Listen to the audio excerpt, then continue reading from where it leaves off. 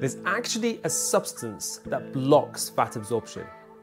It's not a pill, it's not a supplement. It's actually found in foods that might be in your fridge right now. The substance that we're referring to are called thylakoids.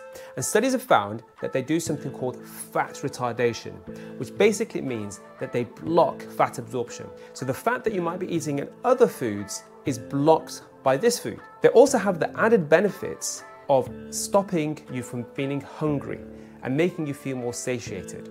So where do we find these foods? Thylakoids are the name of the green chloroplast that are found in the membranes of some plants. So when you are told to eat your greens, this is just one of the additional benefits of these foods. You see, food isn't all about calorie counting. There are some foods that have so many benefits in them that we can actually see them as superfoods. So you should try to find more ways to incorporate greens into your diet.